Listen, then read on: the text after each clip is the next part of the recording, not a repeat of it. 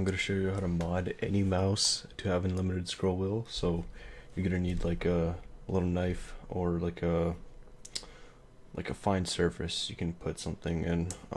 Screwdriver. I've already started in taking these bolts out, but you might avoid your warranty when you're doing this, so I'd be careful. So also you're gonna have to like take there's like little pads you're gonna have to take it off, so that probably won't affect anything. Like my other mouse here, I've taken the pads off and it works just fine. Like there's nothing wrong with it. Like it still clicks perfectly, glides perfectly. So I'm gonna get started now. You're gonna need a lube too, so I forgot to mention lube, but you don't really need lube. Yeah, so there's gonna be this thing. Every mouse this is like my third mouse I'm modding, so every mouse is gonna have this connector thing. You're gonna want to make sure there's no clamp down on it, and you want to just usually you could just pull it out. Like I could just pull it out, but be careful. Make sure you pull it out by the tab, not the wires. All right, so it's out. Took some pressure. Sometimes it takes pressure, sometimes it doesn't. So what you're gonna be looking at here is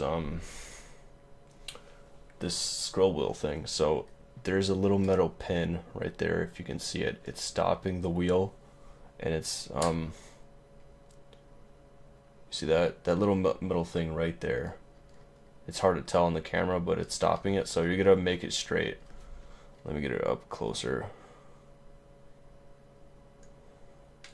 See that little metal pin right there?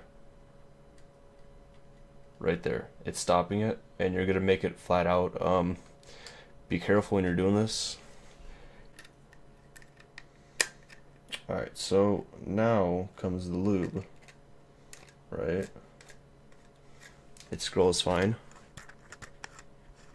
There's no like hesitation with it now. So now comes the lube. So this is blade oil lube. It's very fine. That's kind of what you want for like electronics, any lubing. Well, any electronic lubing generally. So I just got that lubed up, a few drops. You don't want to over lube because it's gonna get everywhere.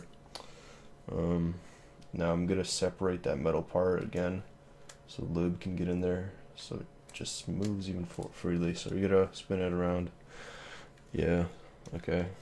Now test it. Yeah, feels good. The rubber pads, but you just gotta get some rubbing alcohol when you remove these pads and clean it up. But besides that, fully functional mouse. It feels so much better. You can hear that. So yeah, that's how you mod your mice.